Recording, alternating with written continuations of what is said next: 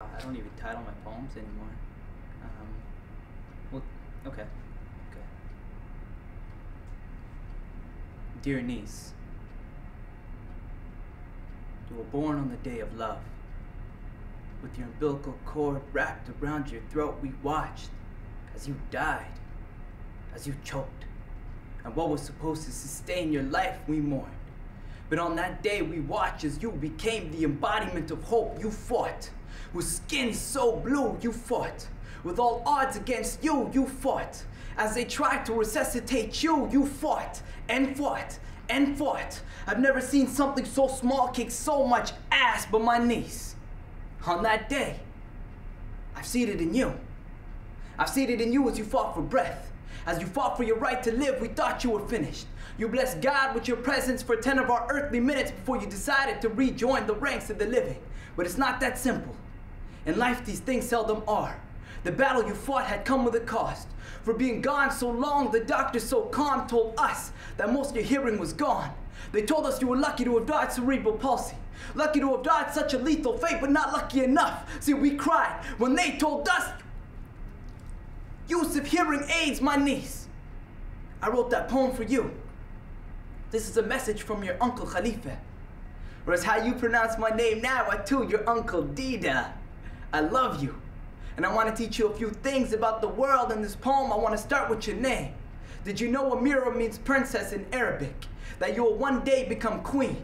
A queen. Fluent in sign language you will create with the same hands you use to speak. But alas, my queen, it's not that simple. In life, these things seldom are.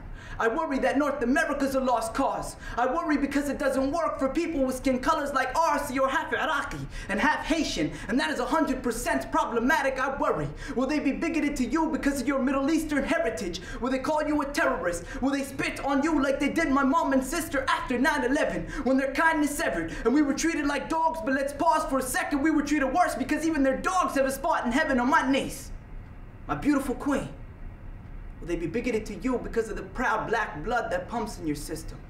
Will their system make you another Tanisha Anderson, another Yvette Smith, another Miriam Carey, another Shelley Frey? Or will their system make you another motherfucking Sandra Bland? My niece, the list goes on and on and on. Sadly, too many black women lose their lives to police hands. There's no justice, no peace. My niece, if there's one thing I want you to learn from this poem is that there's no justice, no peace. My niece, I worry because I know North America's a lost cause. I worry because I know it doesn't work for a gender like yours. 1 in 4 women will be sexually assaulted in their lifetime. I pray you stay on guard. When I look at those beautiful eyes, stay on guard. When I look at that beautiful black smile, stay on guard. And if you need anything, just call. You have a rough life in store, but you have beat the odds before. We watched as you died on the day of love.